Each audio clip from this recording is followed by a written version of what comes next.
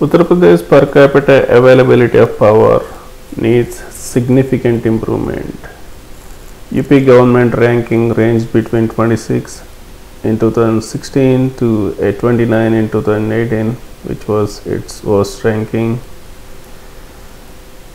Per capita availability of power increased 55% between 2012 and 2017 and increased another 6% in the 3 years between 2017 and 2020, and it increased from 383 units to 592 units in 2017 and increased another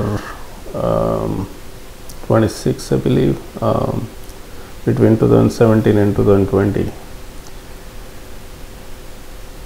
The new 2022 UP government should spend a lot on improving the per capita availability of power.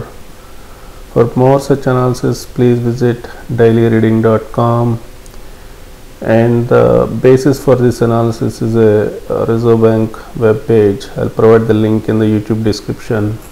Thank you very much.